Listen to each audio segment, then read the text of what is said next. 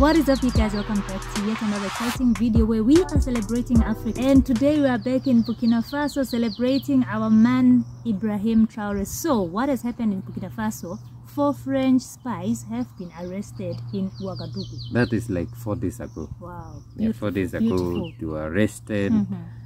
Last week on Saturday. So it says here 4 French secret agents of the French Foreign Intelligence Agency, DGSE, are detained in Burkina Faso. Yeah, some media, that is French media, RFI, what they are reporting that it's civil servants of French that will be detained. Do you think Burkina Faso government would be stupid to just detain people because they are people? But some are reporting of guys have been arrested with you know, they are talking of espionage, which is being a spy.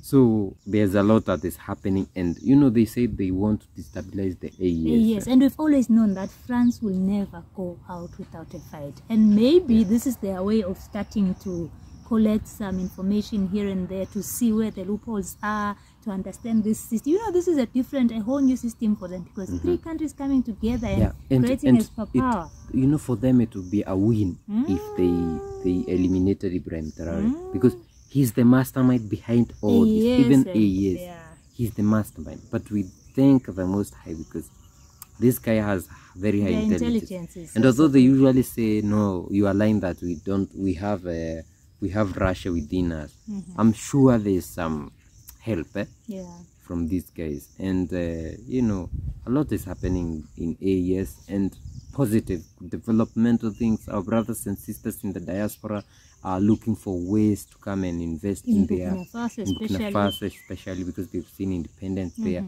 And there are ways that we talked in this channel on a live stream with one of brothers and sisters, but one of our brother, ways in which you can invest through a DDI.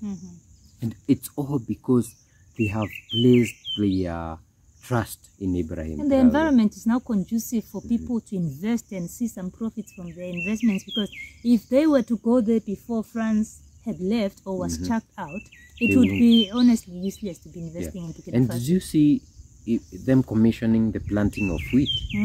And remember, the first time he promised to plant wheat in Burkina Faso was to kids. Remember that? When he told them, they told us it's not possible, but we've seen areas where it can grow, and we're already doing it. So they've already commissioned it for this season, and next year they'll be having food self-sufficiency in Burkina Faso. And one thing about Ibrahim Traore, when he says he's doing it now. He doesn't postpone it, as in next year is you seeing results after planting and harvesting, and him saying this is how much kilograms of wheat or tons of wheat we have been able to harvest. We don't need to import.